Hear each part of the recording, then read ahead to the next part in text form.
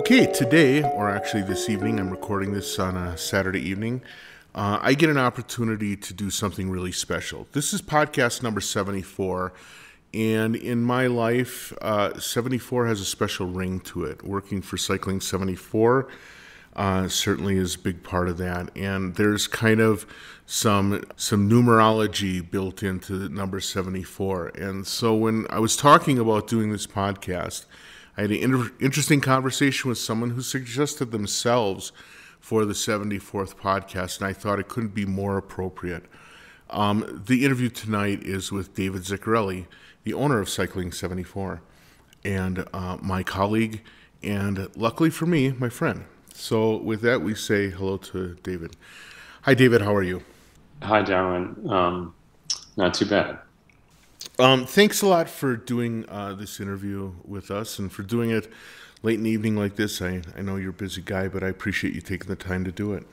No problem. I enjoy listening to the other ones, so hopefully mine can be half as interesting as the rest of them. Well, I'm pretty sure it's going to be. If for no other reason, then I think for a lot of people, you're kind of a mystery, or maybe the opposite. You're just a person who's always been around. One of the things I like doing in my podcast is asking people to tell me a little bit about their history and how they got to be the artist or developer or whatever, how they got to be the person they are. And in your case, I think it's really interesting because the stuff you do spans both creating as well as artistry as well as design work. It really is kind of a mishmash of almost everything that is art and design. So I'm really curious about how you got where you are. Well, I don't know, but I could tell you a few experiences that randomly come to my mind when you asked me that question. One was my childhood. I was the youngest of four siblings. My three brothers are all quite a bit older, and I think you interviewed my brother Tom. Right.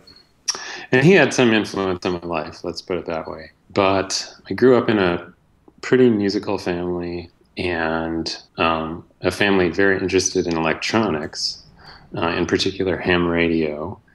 Back in the 1960s, it was maybe more common than it was for a long time until very recently that people had soldering irons.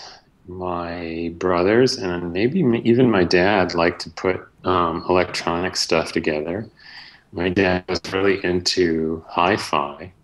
One of the things that he did, and I don't know how unusual this was, but he was a home taping enthusiast and had tons of reel-to-reel tapes.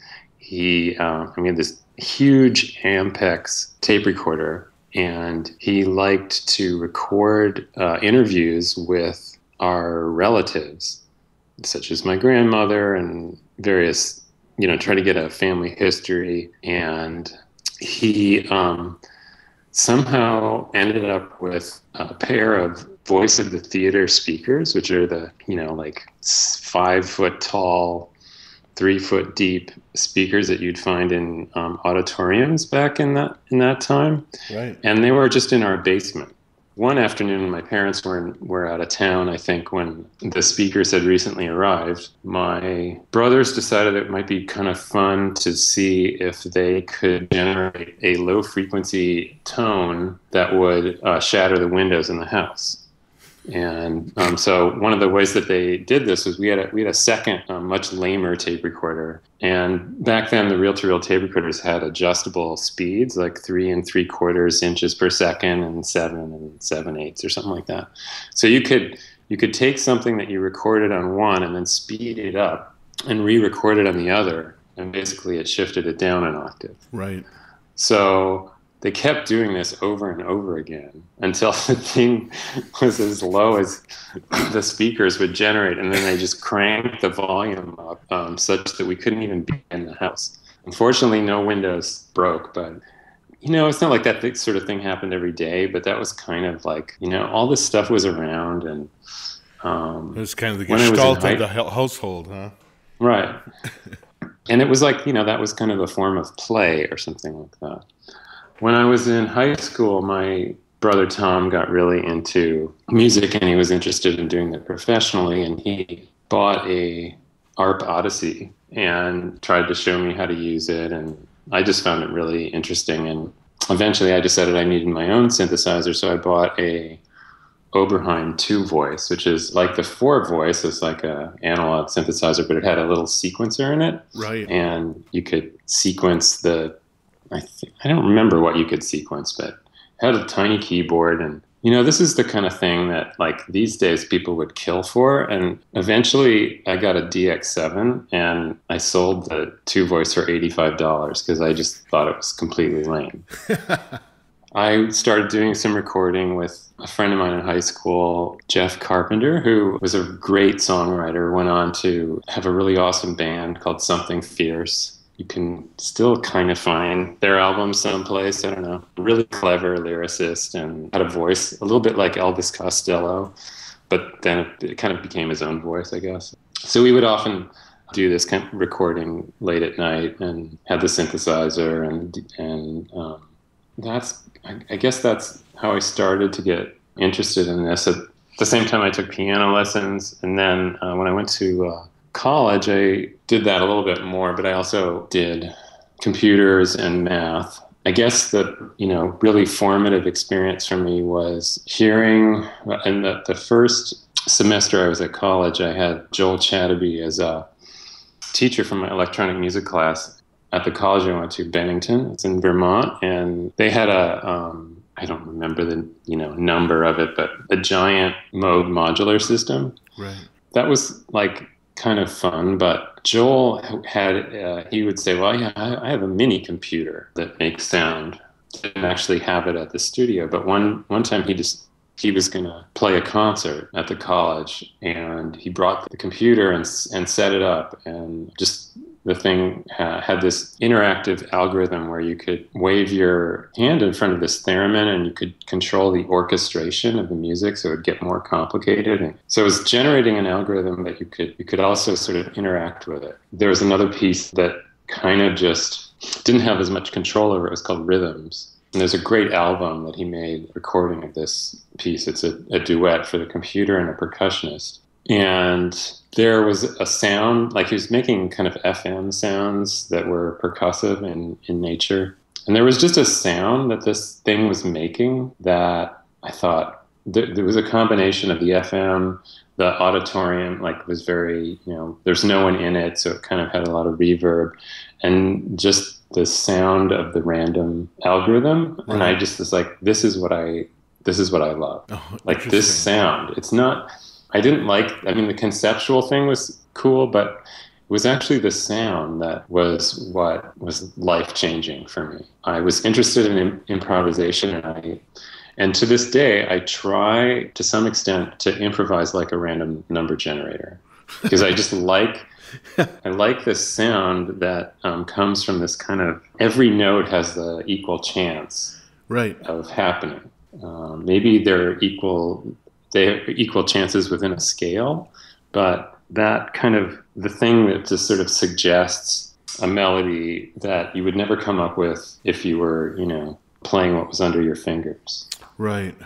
It's interesting that the sound is what drew you in, because for the amount of time that I've known you, and I think even before that, my assumption always was that the draw was the technology, and maybe even the difficulty of the technology at the time. I mean, for Joel to have a system that could even make any noise must have been pretty bleeding edge at the time, right? Yeah, it was a New England Digital system. They made the Synclavier, and so this was the rack mount computer that they made. It was their first product before they actually made the Synclavier. Right. Oh, okay. That makes sense. When I went to music school, I actually was involved a little bit, and I mostly was kind of a guinea pig for some early stuff that they were doing to try and get your training working on like old PDP-11s and stuff, or PDP-8s, I think it was.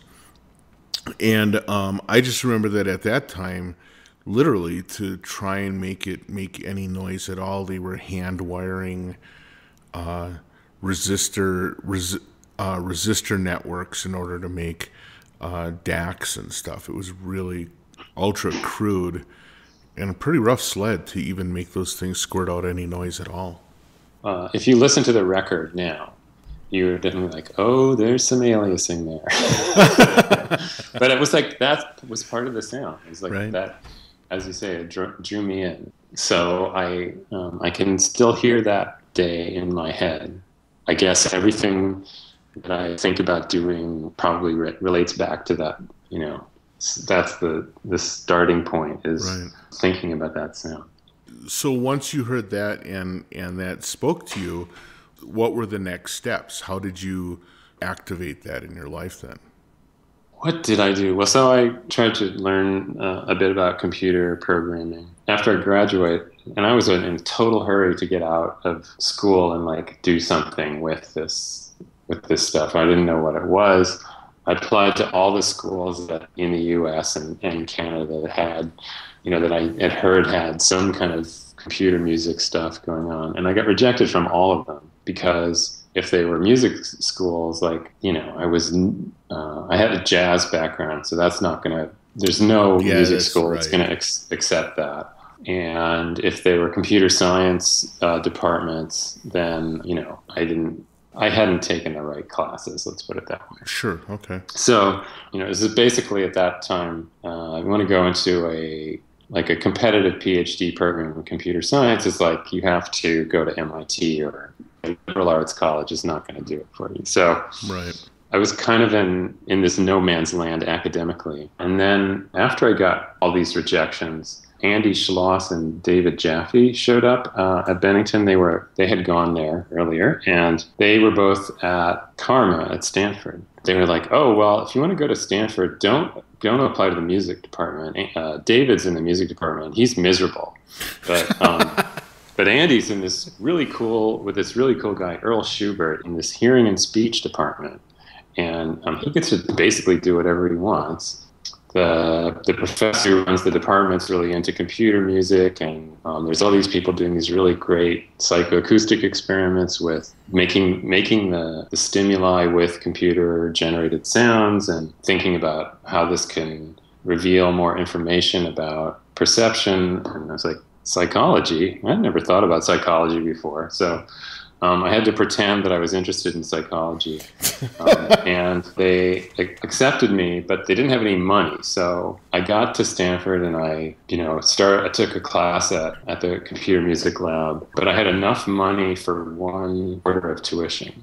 At that time, it was only $6,000, but that's all I had in the bank. And my strategy was, okay, I've got to find some support outside of this department that I'm in, which I guess I was the last student accepted, and they were going to shut the department down and not replace the professor. And, so on the last day I was there, I got an interview with a guy who ran the undergraduate computer science education program in the computer science department. And he's like, well, we really need people like you because all our PhD students don't really speak English very well. So anyone who actually knows about computers who can speak English, and you had a little teaching experience, so it looks good to me. I was able to get support out of them, and that basically allowed me to actually stay there and finish my PhD, although it took 9 years. And it was really true. This guy, Earl Schubert, basically was whatever I was interested in, he was interested in supporting. And I ended up doing a highly theoretical and philosophical dissertation that was kind of like the history of psychoacoustics research in a very specific area, and with some crazy ideas in it, and he was completely cool with it. So it was basically kind of like going to college for the second time or something like that. Sure. He was always suggesting that I take classes that he had heard were really good, and it was really a fantastic experience. That's pretty neat. What years was this? I started there in '84. Okay. And finished in '94. Okay, that's a real interesting time frame, but also clearly you were doing other stuff during that time as well, because that's why it took 9 years. Yeah. Okay. All right. Well, that explains it.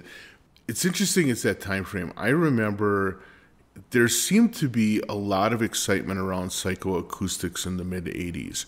And I don't even remember why, other than I think people were toying around with using psychoacoustics for like doing weirdo mix techniques and stuff like that. And there was a big hoopla about it, and then it kind of died away pretty quickly. And I'm not even sure why. Well, one of the interests at Stanford was maybe if someone were listening to me characterize this, they'd be like, I'm not really saying it right. But in retrospect, it feels like data reduction, kind of like, JPEG is a perceptual, the idea that you won't notice the details that they leave out of the compressed image. Right. So there's compressed audio, which is kind of a similar thing where you take a Fourier transform of the sound and then you look at what's not salient information in the spectral domain.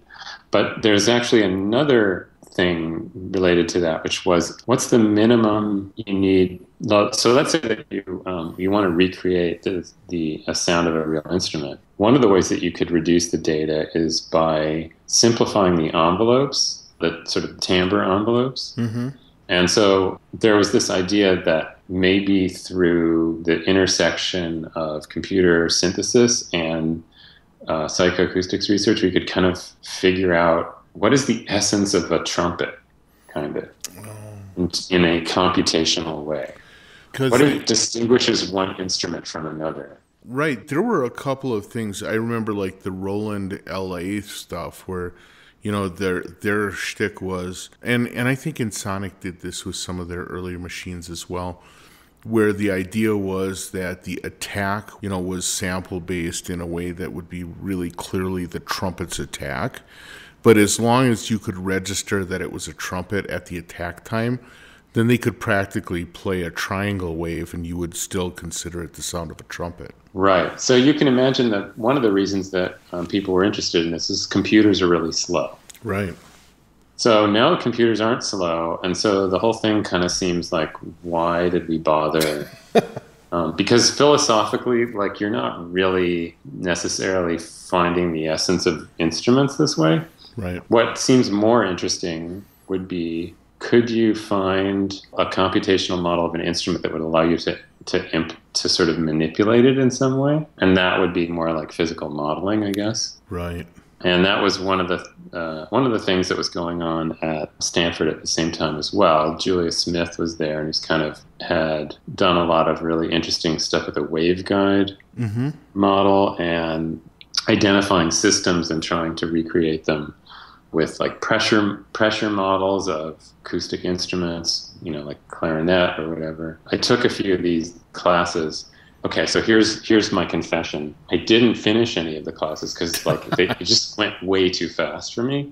And then I was at kind of a crisis toward the end of my time in grad school where they finally close down my department because Earl Schubert, the professor, had retired and they didn't want to replace him.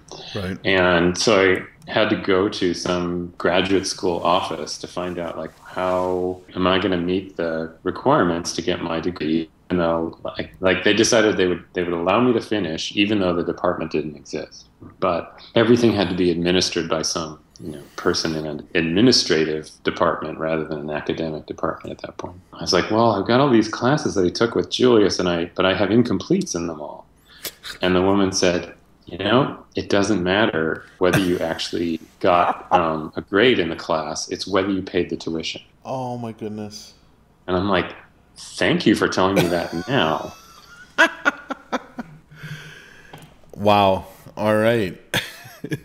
Administration comes to the rescue, huh? Yeah, right. So it's like a kind of they called it residency requirement or whatever, and you had, a certain number of credits. And I'm like, oh, okay. So residency basically means paying the money. Yeah.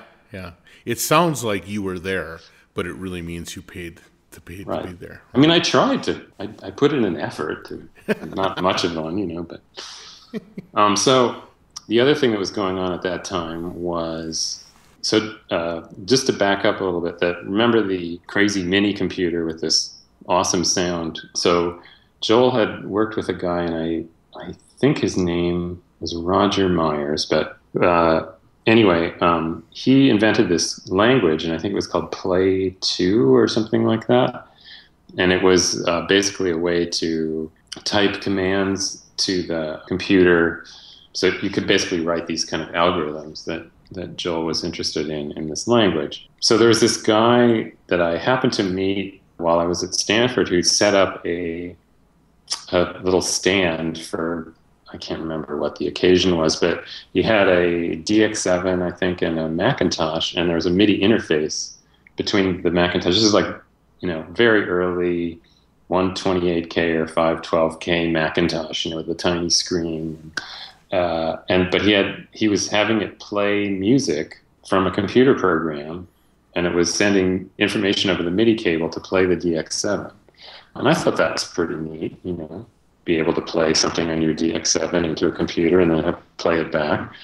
So this turned out to be Dave Oppenheim, who founded Opcode Systems. And it turned out that he had written a paper for Computer Music Journal that he had ported this language, Play 2 or whatever it was called, to the Z80. So it was just a weird coincidence that like all these things in my life came together. So I bought a MIDI interface from Dave and was like, okay, well, I have this DX7 and I made some cool sounds with it with the front panel, but it looks like it has like a protocol that you could actually change the sounds from MIDI, system exclusive. So I was like, I could write a program to edit the patches on the DX7. Already I had been thinking about programming the Macintosh, and I had this weird job where I was kind of working occasionally, and the company was kind of vaguely interested in maybe having their program that I had written for the IBM PC run on a Mac. It was a program for scoring psychological tests. So I had a little bit of experience with early programming on the Macintosh. So I started trying to write a little patch editor for the DX7. That was sort of how I got into the world of music software programming or whatever. Right. Who were you writing that for? Just for yourself initially? I'm just going to write it for myself. Like, I think I did it over the summer between my first year at Stanford and my second year. Oh, okay. Then I showed it to Dave, and they were like, yeah, we'd really like to publish this. And they took it to the NAMM show and showed it to people. So once I finished it, then it was kind of like a publishing arrangement. I wasn't actually an employee of Opcode. Okay. I will say that after I wrote that program, I never made another patch for the DX7. So the only patches that I've ever made for DX7 were on the front panel. That's hilarious. Isn't that just about right, though? The process of going through the detail of figuring it out just makes it so that you don't even want to see it anymore. This has been a constant thing in my life. Is like, and it's gotten true increasingly over time, is like the more software I write, the less I actually use the software to do something that I might have done before I wrote the software. Sure. Now, in order to make that DX7 editor, and maybe you can just tell me I'm completely wrong, but it seems to me that in order to do that, you actually had to develop some standards that we sort of think of as normalized in terms of software and software synthesis stuff, like how envelopes are displayed or how you adjust numbers on the fly and stuff like that. As I recall, you were kind of having to make that stuff up as you went. Yeah, I think that I can't remember how original the envelope representation was. The DX7 had like a time from 0 to 99 and then a level. And I was like, oh, if I represent this as a little box that you can move around, then as you move the box to the left, the time should actually increase, because I think the higher the number, the faster the time. Mm-hmm. I can't remember exactly how it worked. And then if you move the box up and down, then it should be representation of the level. Right. Yeah, I mean, this is the kind of thing that people go to school for now. But it was just like a random insight that I had think I had a job like teaching computers to high school kids at the time. Okay.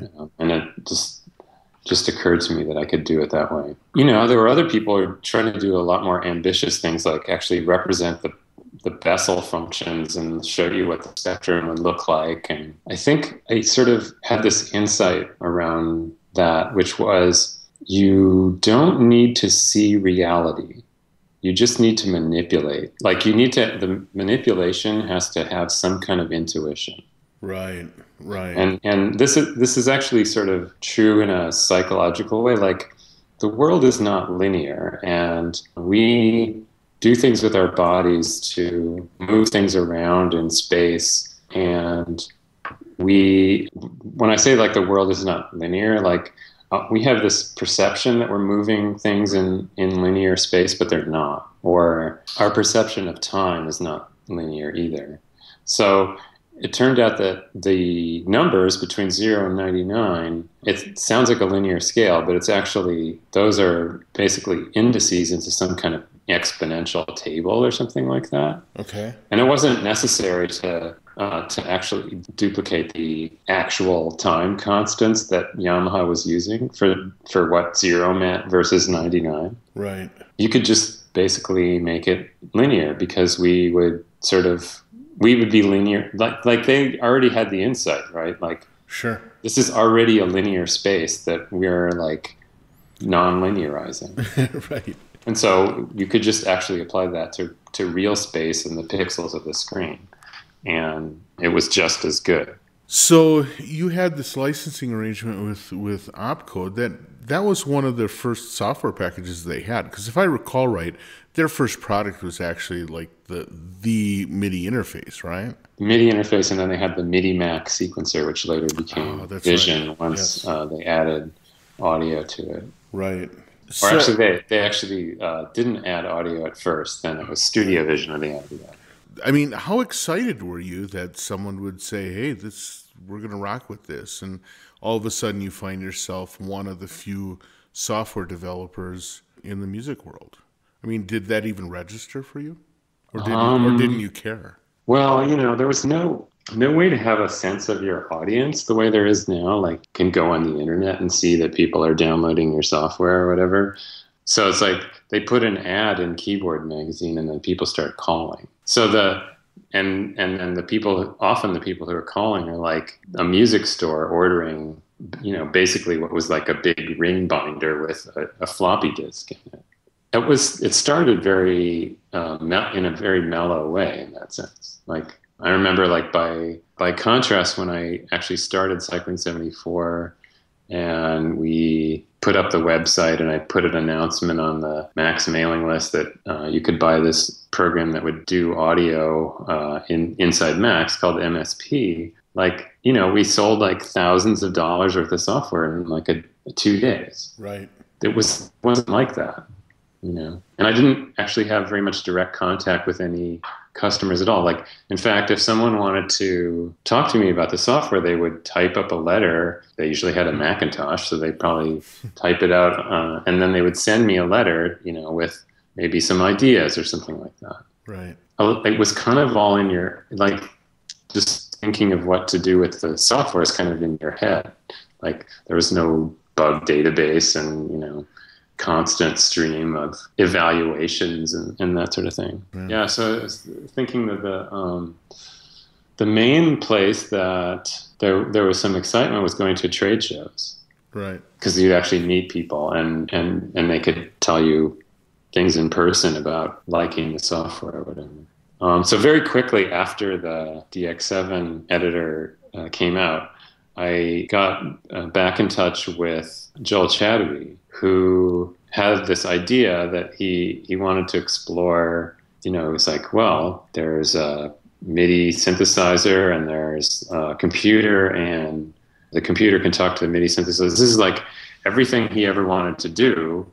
Now anyone can do it, or at least he imagined, like this could just go in someone's living room. And he had this idea that he could take the same ideas, which he called interactive composition, and build something for the mass market. So that became sort of, other than, what I was doing in grad school, that became like the computer programming focus, quickly switched from writing patch editors or synthesizers to, I think, what I was really passionate about, which was thinking about how a computer could shape compositional practice. And in particular, I was really interested in this interactive composition idea, that it seemed to have a strong connection with my interest in improvisation. The composition would evolve through your interaction with this algorithm, and you would be influencing it and shaping it. And the original conception that we had was based on a flight simulator, a very early flight simulator for the Mac called Fokker Triplane, I think. Yes, I remember that. The idea was like all the controls are there all at once. And so you can just, mess with anything immediately. You just move your mouse over to the control and move it, and the plane reacts to that. Mm-hmm. Like you didn't have to go to a different screen. So we basically said, all right, we're going to make the airplane cockpit of music composition. Every control for this algorithm is going to be on the screen at the same time. And you can just get an idea and immediately go to that thing and try it. I think this remains a kind of tension in the user interface design things that I do to this day. It's like people want to see everything or they want to see nothing. Right. And so how do you reveal information in a way that facilitates the creative process? The creative process is like, it's not like you have an idea and then you go to the computer and you realize the idea. You sit down at the computer and you expect the machine to participate in inspiring you.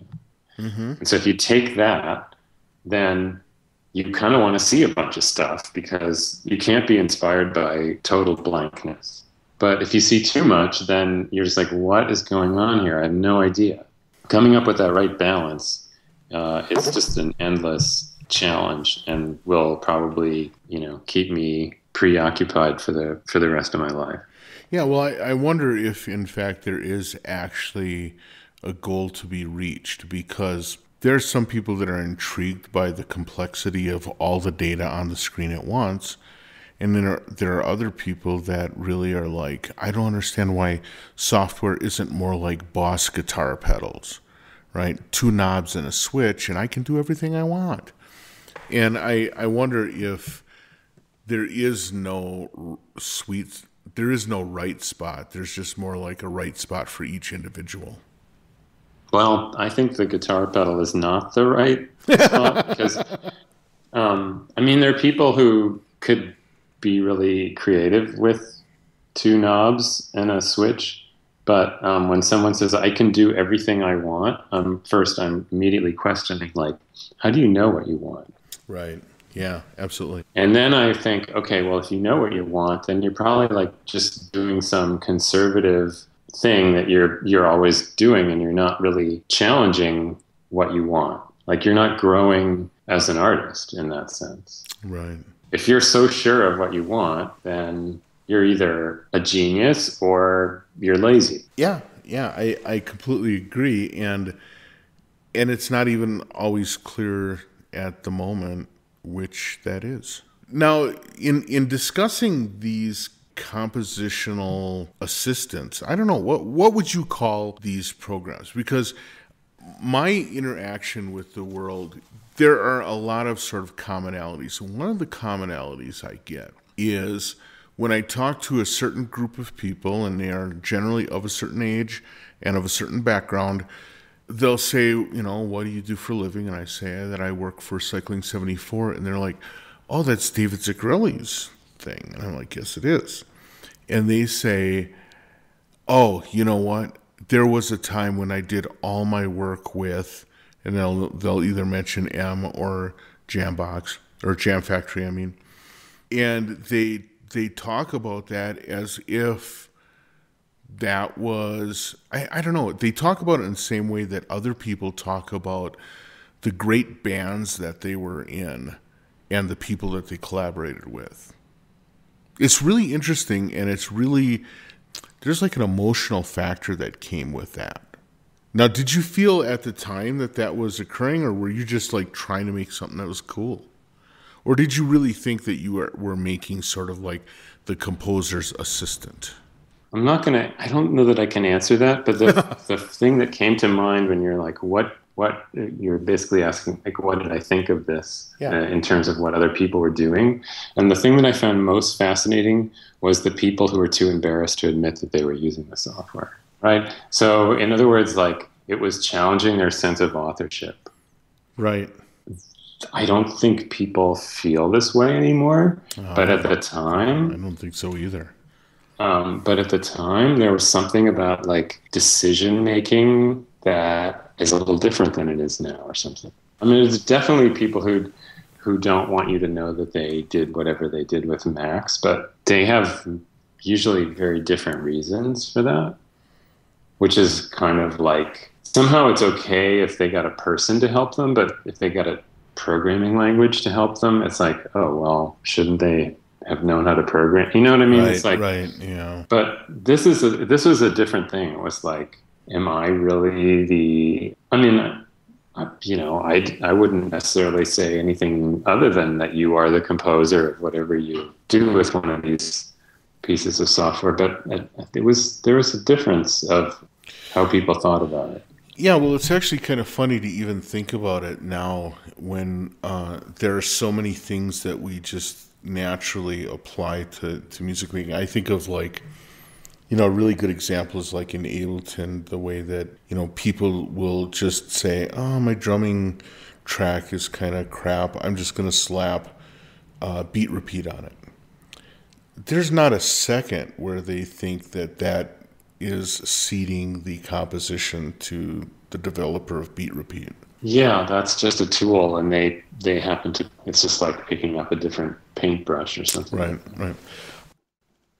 I was kind of like flopping back and forth between the Mac and the PC at the time, and I happened to be over on the PC side when a bunch of this stuff occurred, and so the kind of Jam Factory world kind of passed me by. You did Jam Factory, you did Oval Tune, right? Mm-hmm. You did some kind of percussion thing too, right? I didn't actually work on that too much. That was John Offenhartz is the main guy who worked on that. It was called Upbeat. Upbeat, that's it.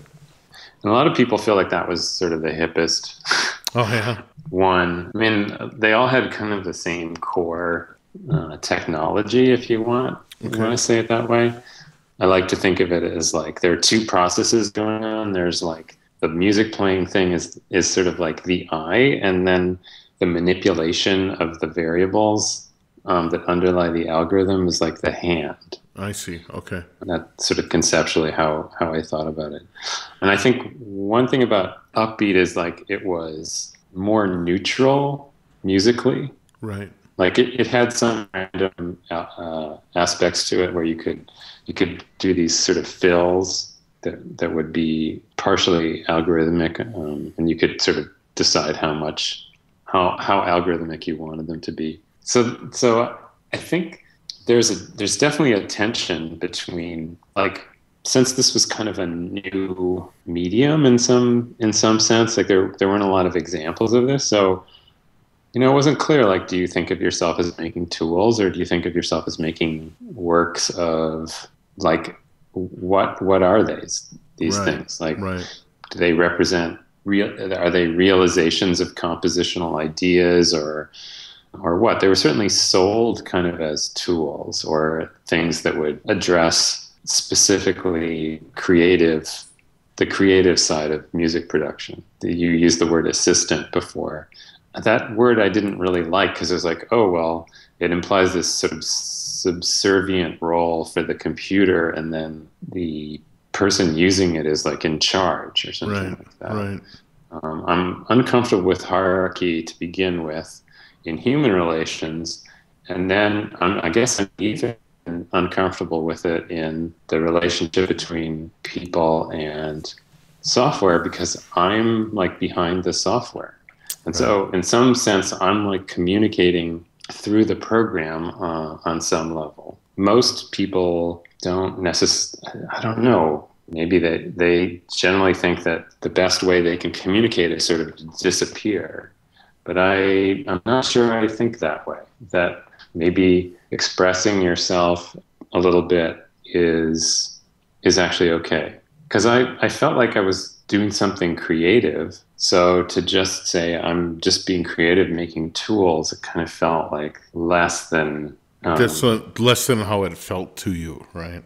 less than how it felt to me. And it also felt like, okay, why is the art reserved for the person using the tool? Right.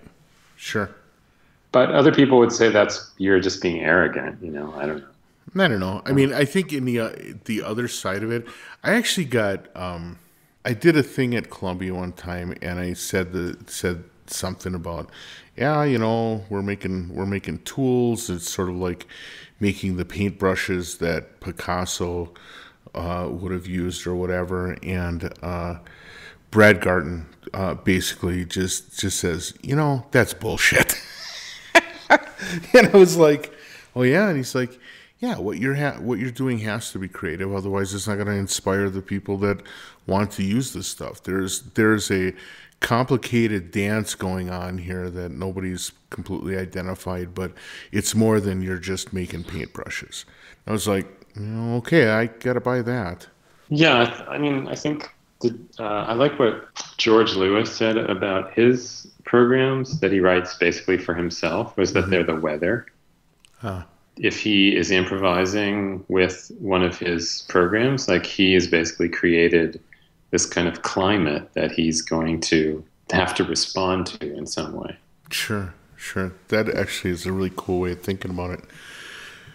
So the programs that you were involved in the generative stuff. So for people who didn't have a chance to work with them, what were the different programs and what did each do? So you did Jam Factory, you did Ovaltune, you worked a little bit with Upbeat, and then M sort of like the culminating. That was the first one. Oh, it was the first one. Oh, Yeah. okay. M was the most sort of direct reflection of Joel's conception of interactive composition, where he said and kind of the way he taught composition in general was to say there are variables and then there are controls. So in M, they have these variables, which represent different ways of thinking about the music. Like, think about rhythm, you can think about the melodic pattern, and so forth. And then there are controls, like how can you influence those things? In M, the main control that you had was that you could basically come up with a bunch of alternatives, and then you could switch between them in a bunch of different ways. Jam Factory was based on Markov chains, which are a way to capture something about a pattern statistically. Essentially, as you play notes into it, it's building this Markov chain that says, like, okay, well, if a person has played C, and one time after they played C, they played F, and another time they played G. So I will just play an algorithm that says, okay, 50% of the time after I play a C, I can play a G, and 50% of the time I can play an F. I think those are the two notes I just said. Right. Anyway, so it was kind of a way to try to capture what someone played and then play something back that kind of sounded like that. And then on top of that, there were a bunch of controls, somewhat similar to M, that you could manipulate while you're listening to this thing play back the thing that's kind of like what you just played. Mm-hmm. And you can keep playing into it as you're manipulating controls as well.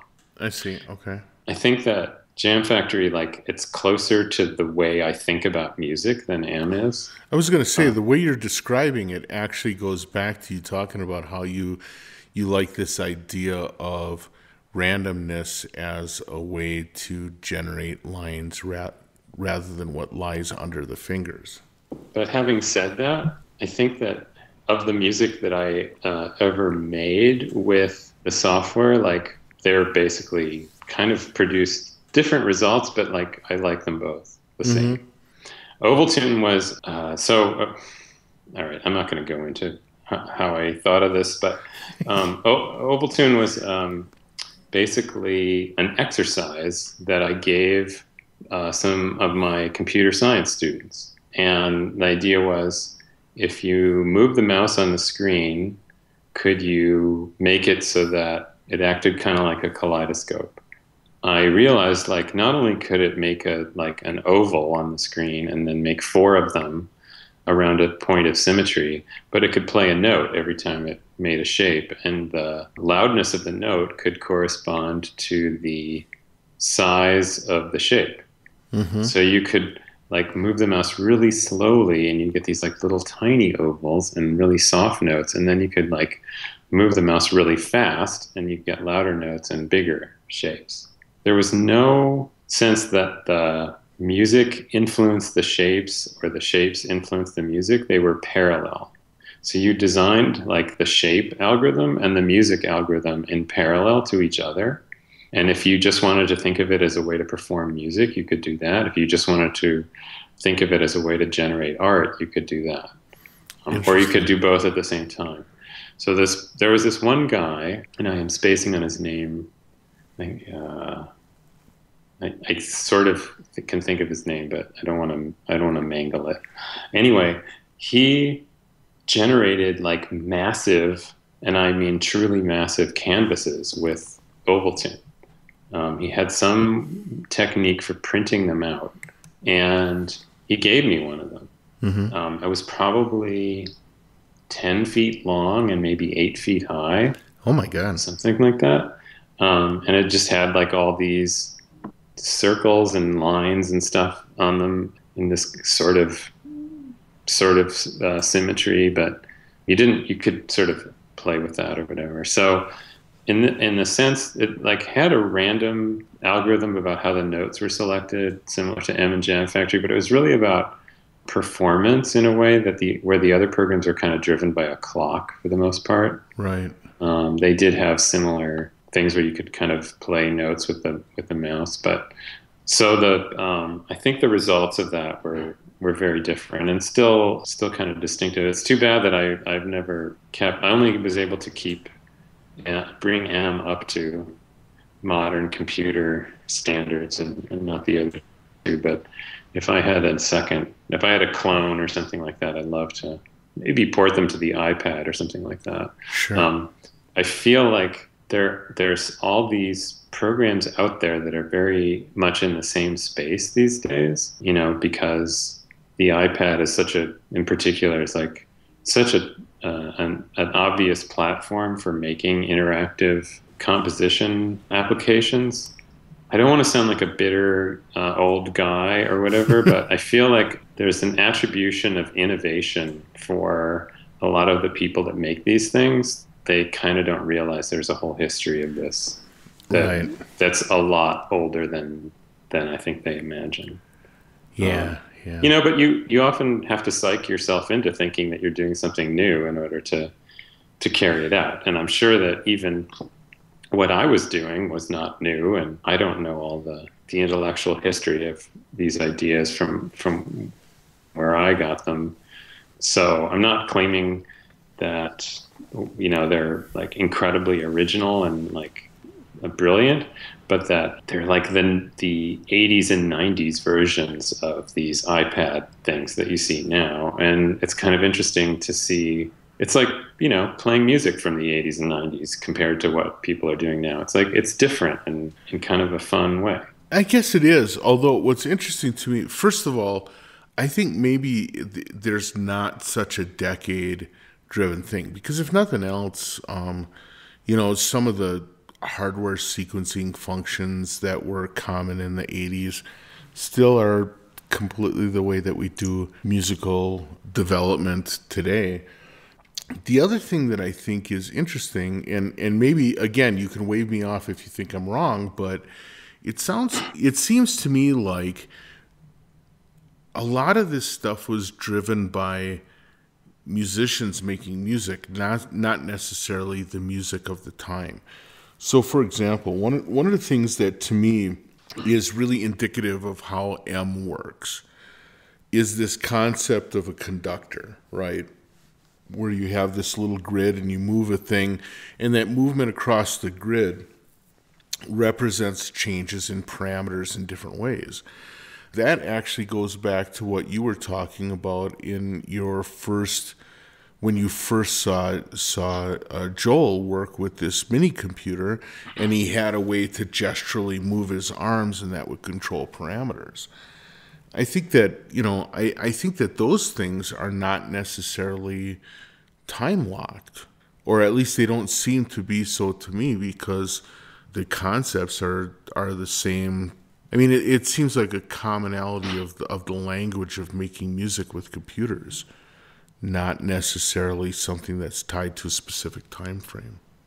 Yeah, I mean, there's like a certain aspect of novelty the first time you see that, Right. but it's kind of like, I mean, I don't completely understand on a theoretical level. I couldn't tell you where jazz ends and rock and roll begins, but in some ways, like in certain genres of popular music, like the thought processes are very different than in other genres. Sure. Like what you're trying to achieve, the way you would organize it. I'm happy to talk about that, like a little bit that has nothing to do with computers.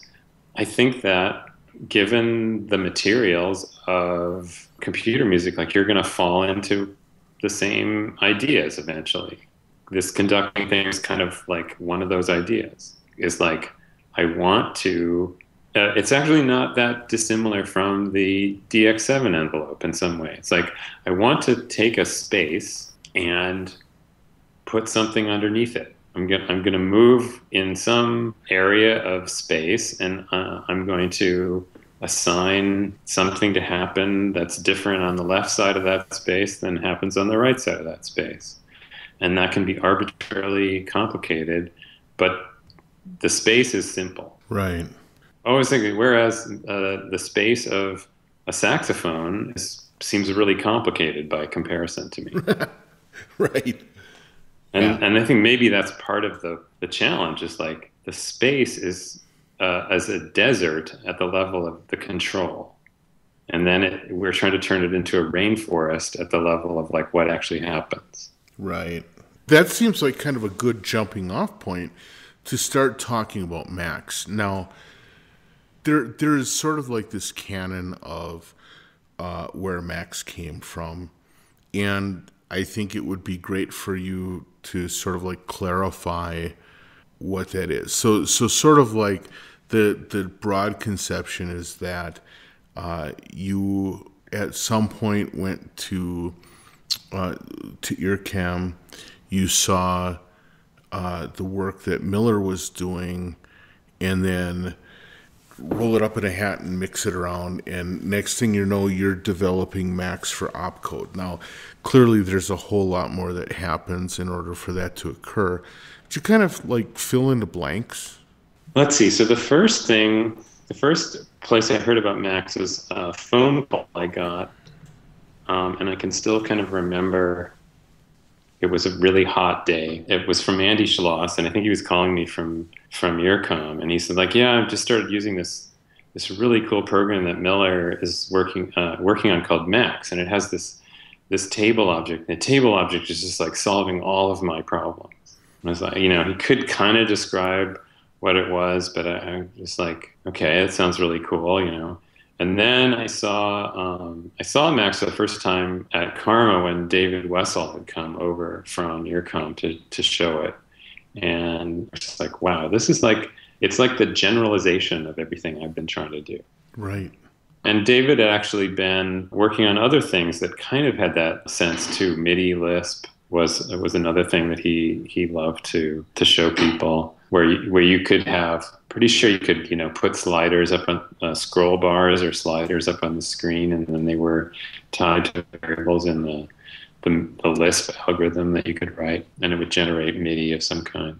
I was really, really excited to see that.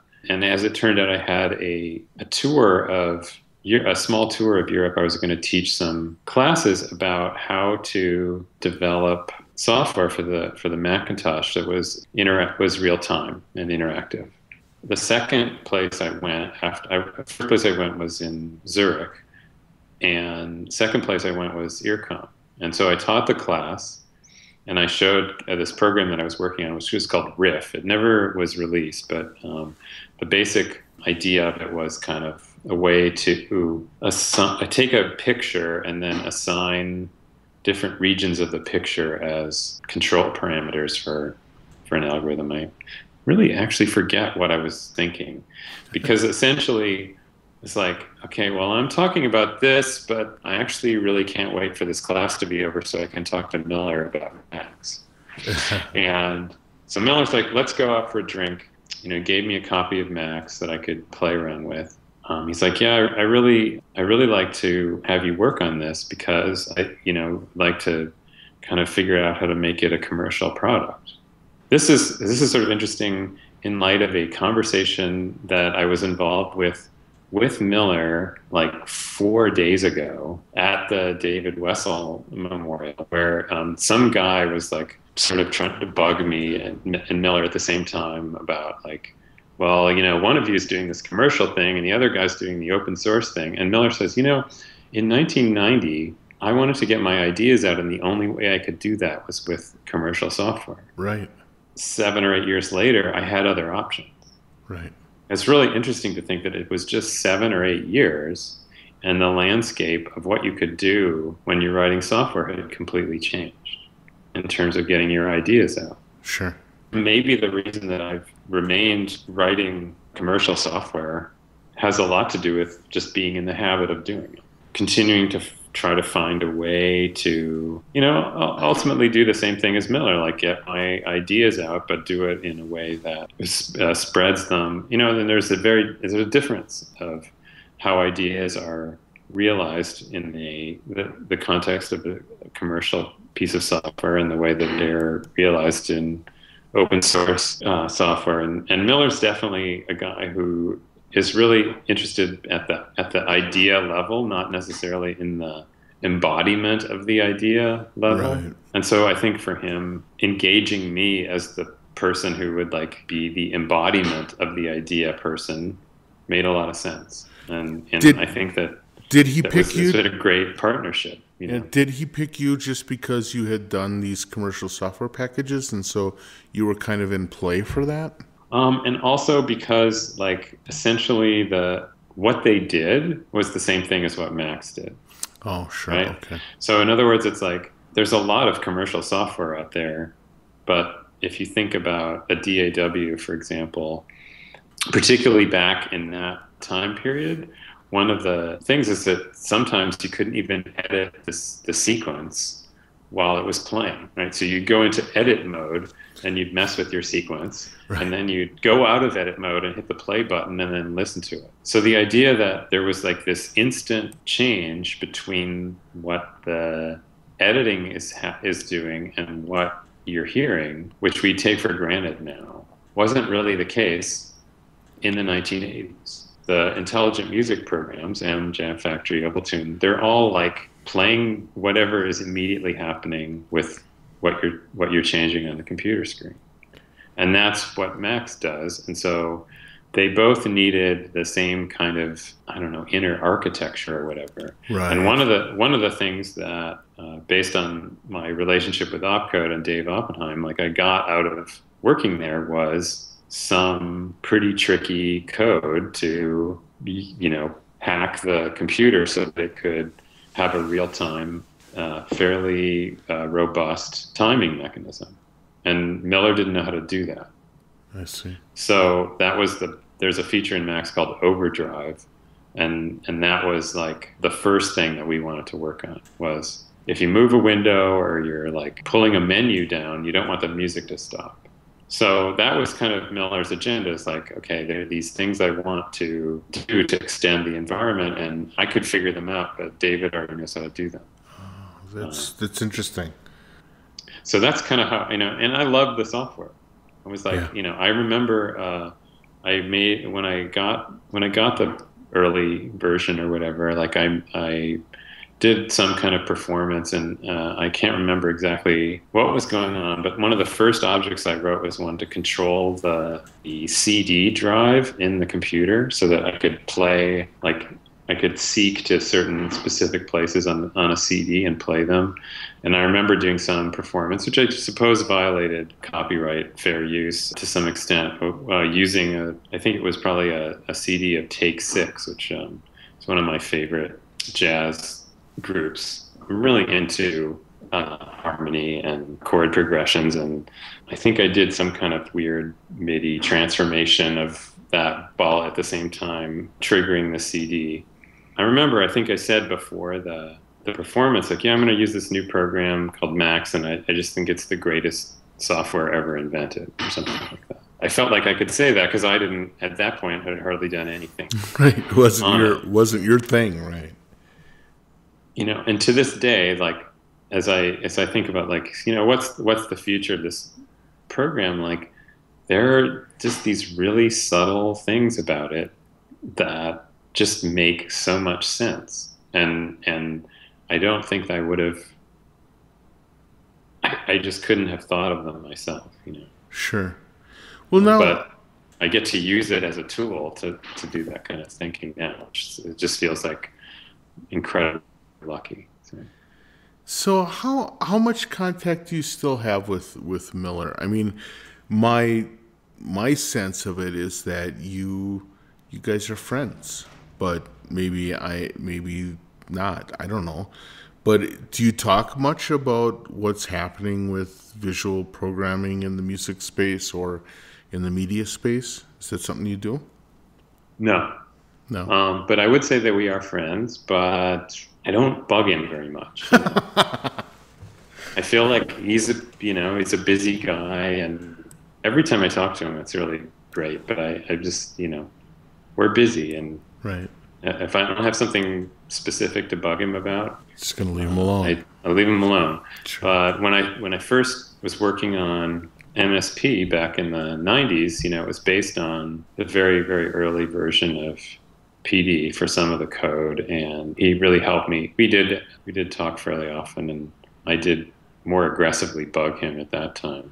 But since then, I've, you know, only when we're in the same place or whatever, but I approach him or whatever. We did Sure. invite him to one of the expos, and he did a fantastic thing, and you know, he was the most popular based on attendee feedback. His Sure. presentation was really great, and didn't use Max at all. He used PD. So, well, I think what was interesting about that was a time during the expo where it was clear that it wasn't necessarily just about the technology that is embodied in Max, but that it was the overall environment, this environment of what happens if we plug a guitar into some algorithms that are running on a thing, who knows what it is, and who cares?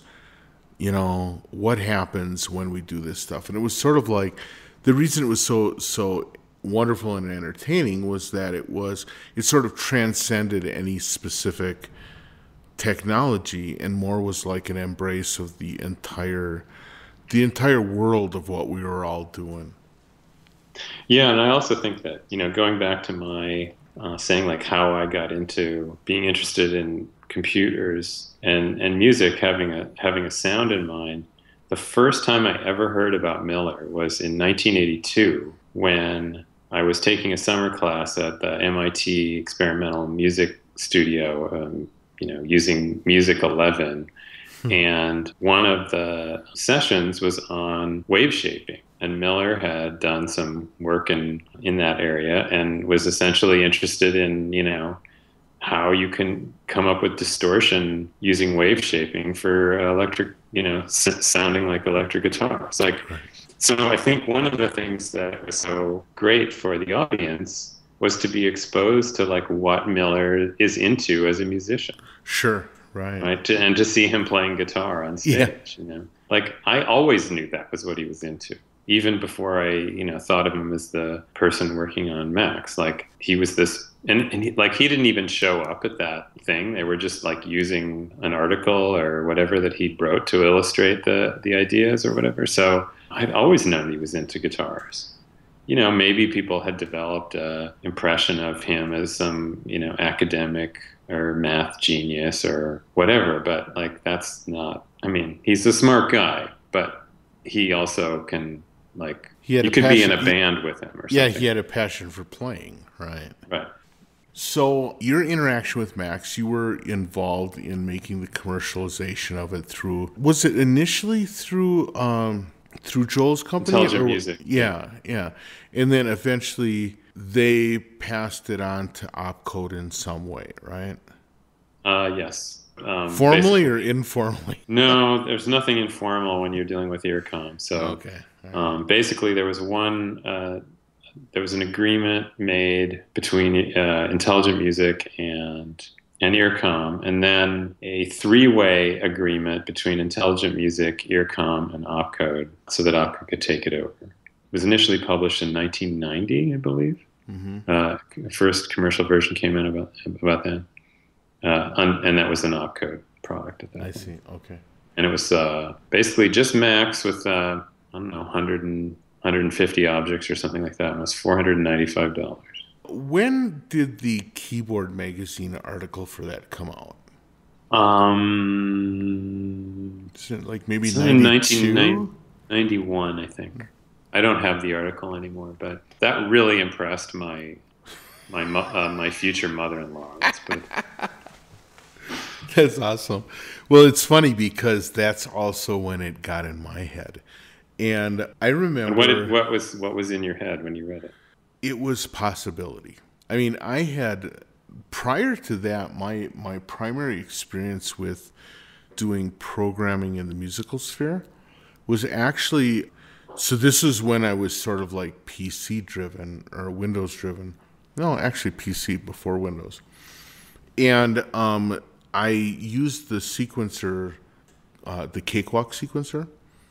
I had moved over to that, and they had this language that was called Cal, which was basically, I think it was sort of like a music Lisp variant, right?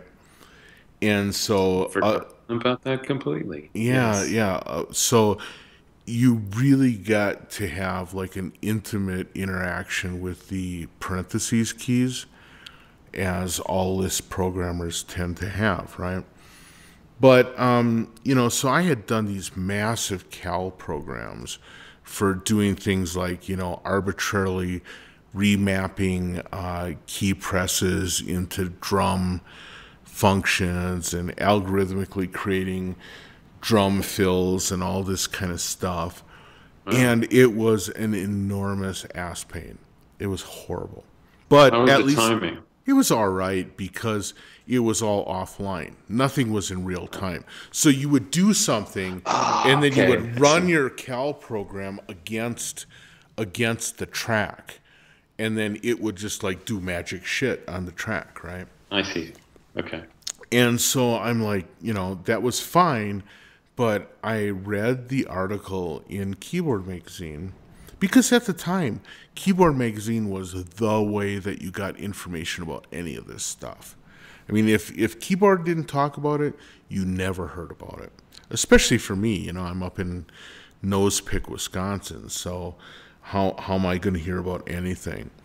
I read this article and I'm just like, the possibilities, not only of doing this kind of work, but also of doing it in real time, and also of doing it.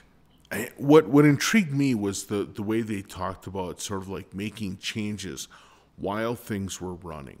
And there was an implication there, but that implication was magical to me.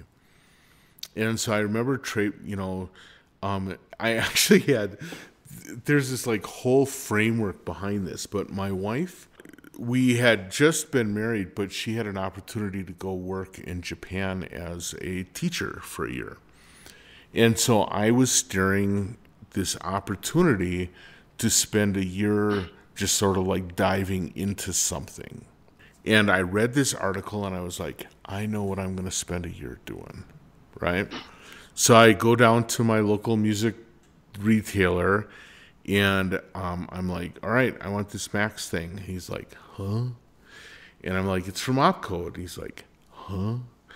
And I like pull out Keyboard Magazine and I point to it and he opens up his big catalog and he rifles through it and he says, okay, I can order it for you. And, 2 weeks later it shows up and it's the big black binder. And I went into the magic place and it was amazing.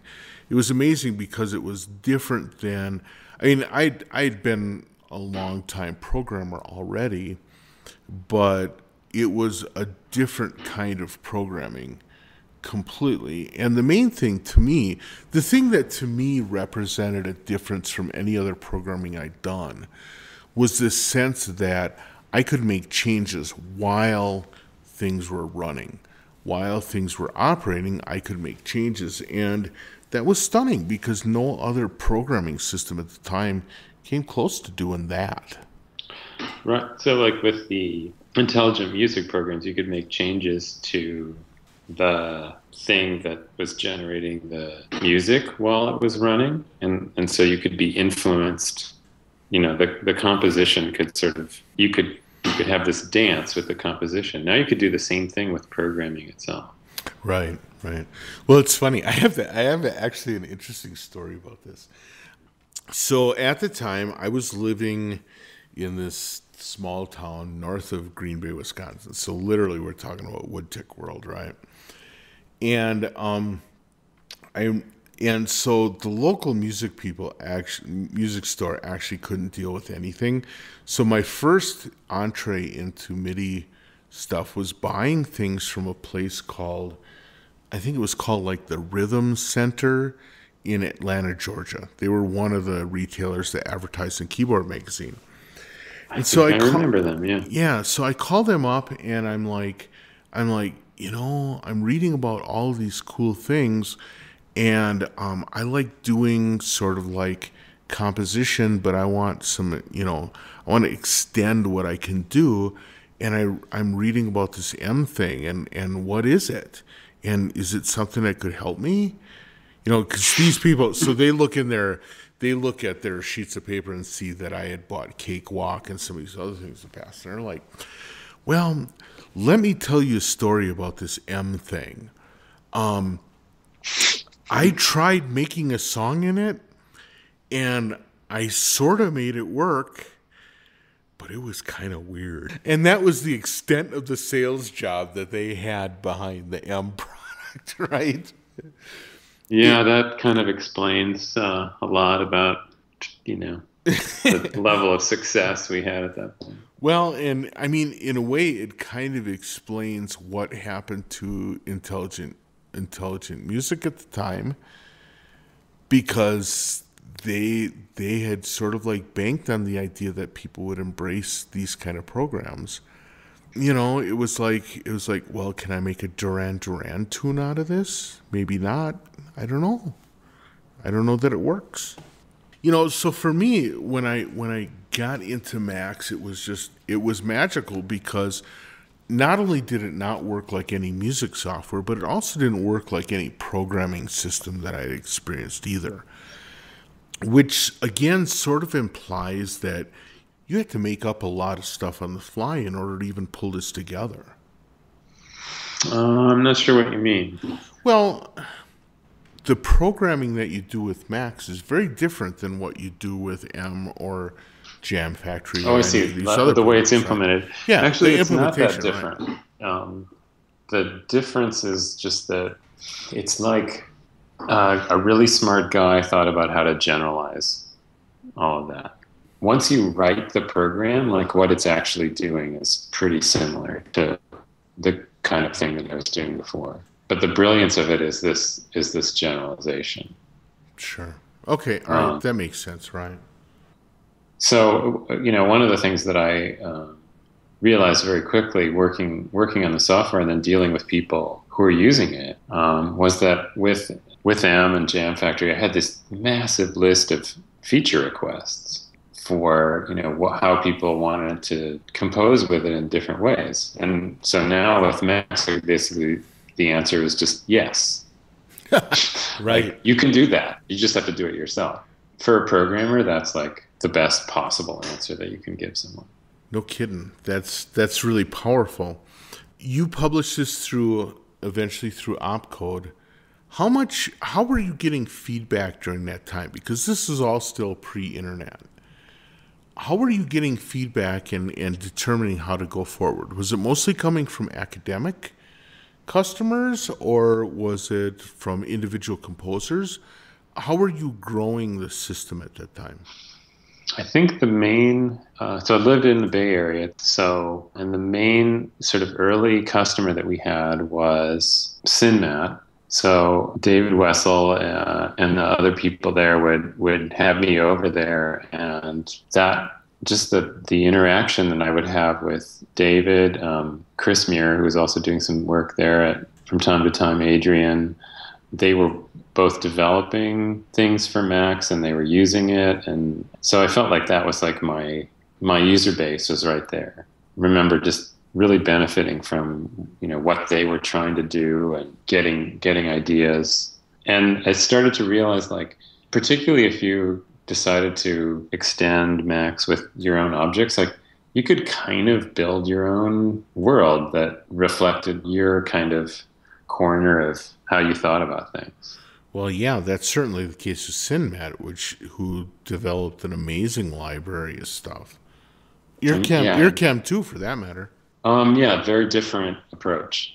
So I'd say that was the main thing, is just like talking to people on that level who were already using it and trying to develop stuff.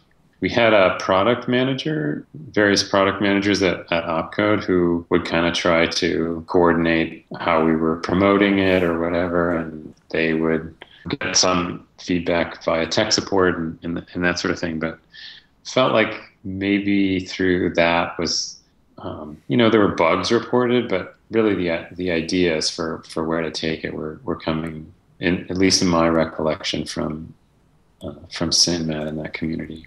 Sure.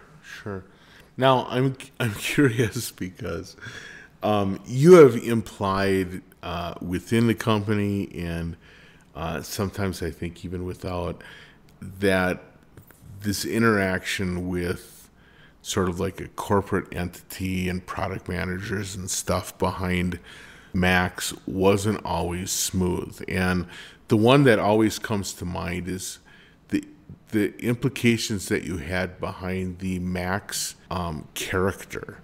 There was, for people who remember Opcode Macs, there was this like wacky, very large-headed man that appeared to be in some sort of laboratory.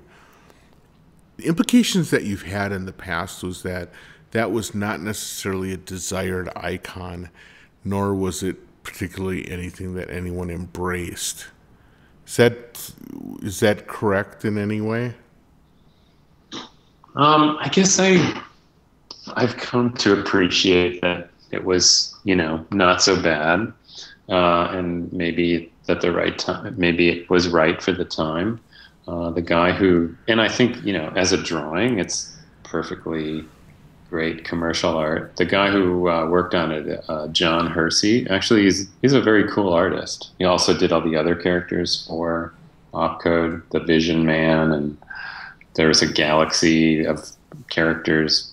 I can't remember what that one was exactly, but so, kind of friendly and approachable. Maybe it wasn't like, maybe back at that time I wasn't really in a friendly and approachable kind of mindset or something like that. I don't know.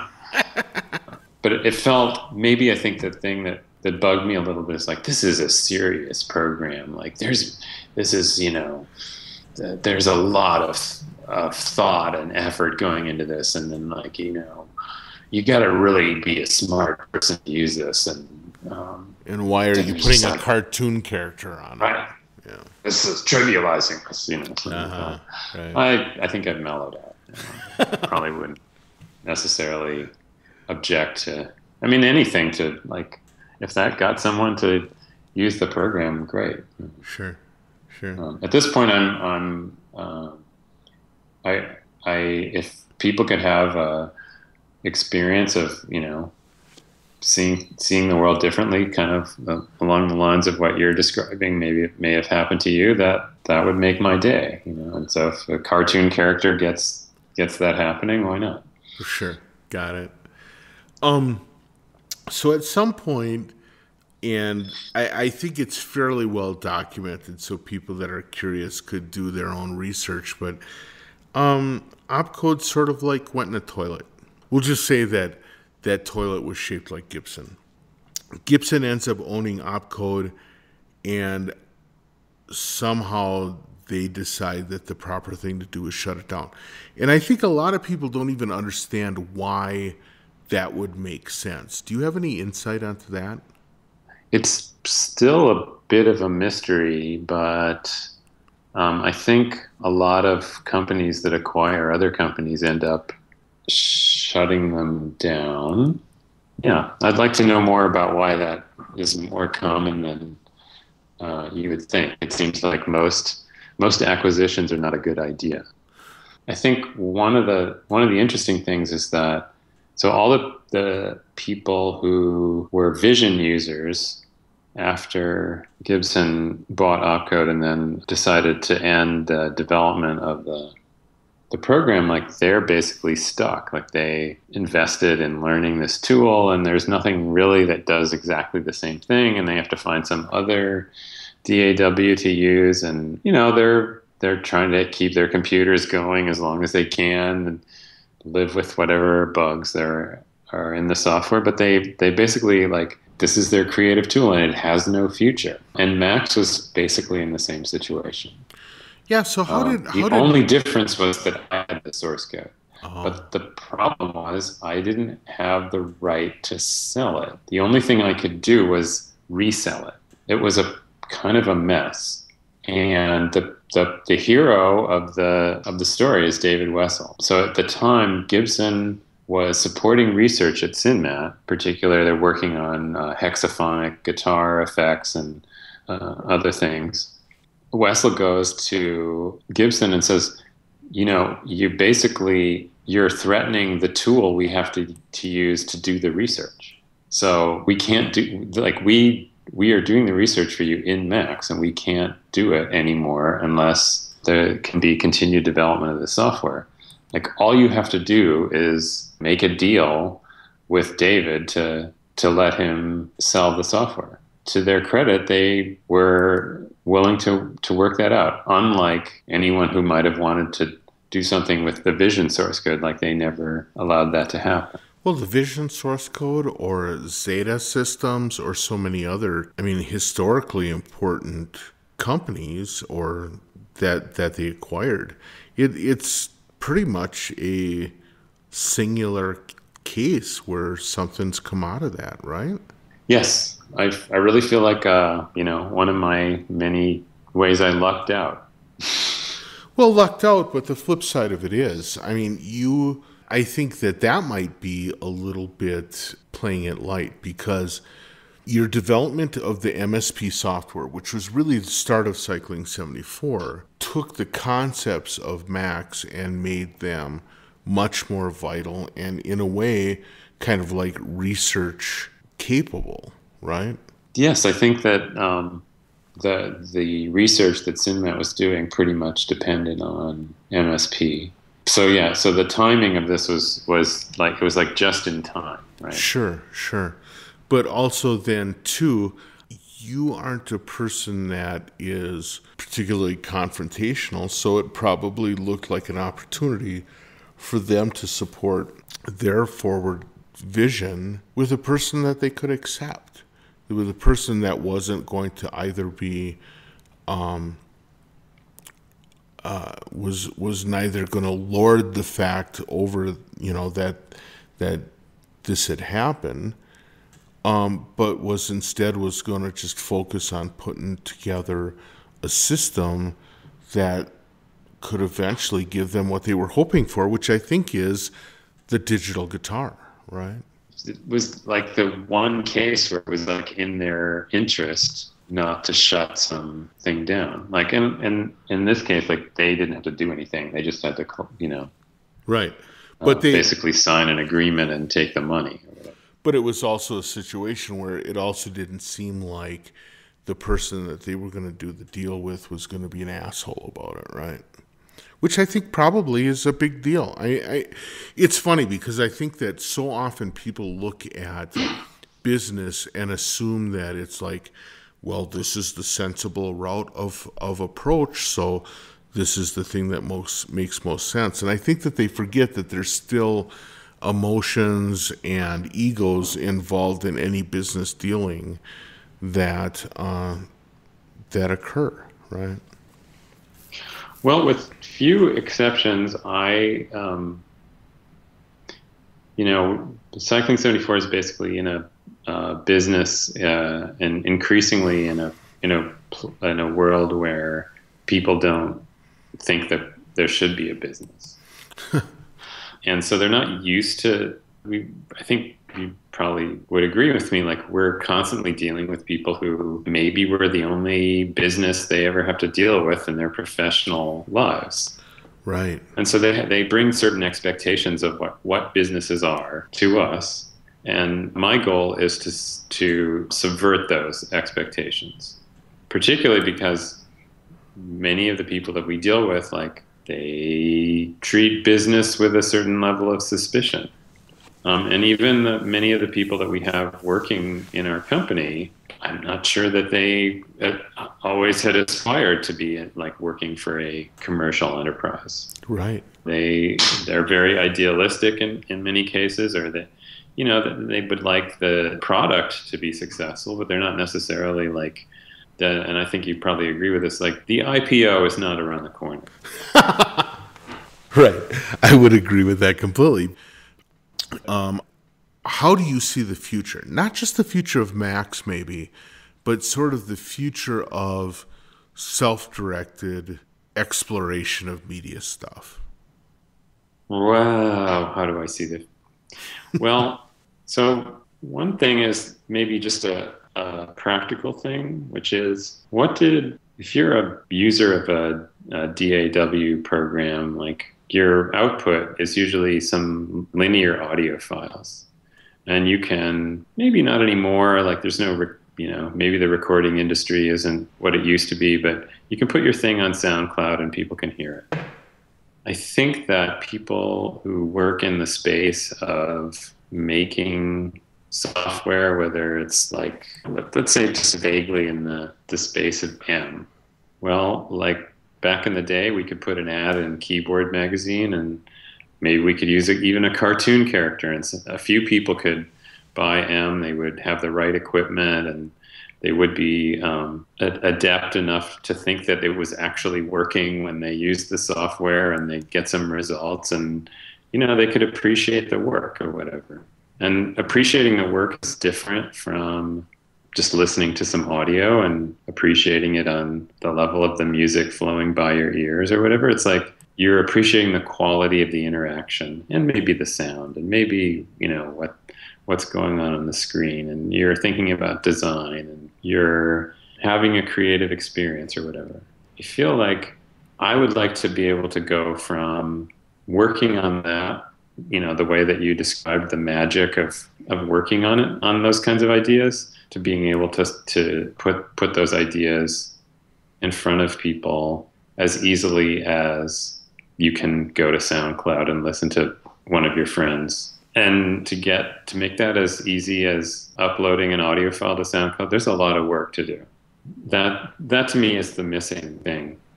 I think it has the possibility of transforming a lot of people's lives, and that's why I feel like even though it's a really hard problem to figure out how to get those ideas shared more easily, that it's worth working on.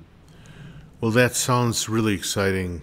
Sounds fantastic. And I'll just say, personally, I'm really excited to be involved. And I think that everybody can be excited about the direction that things are going. I want to thank you so much for spending the time. It was a fantastic opportunity to hear about some amazing history. Thank you so much. Thank you. Sorry to take so much time. Oh, no, it's believe me, it's my pleasure. All right, with that, I say have a great evening.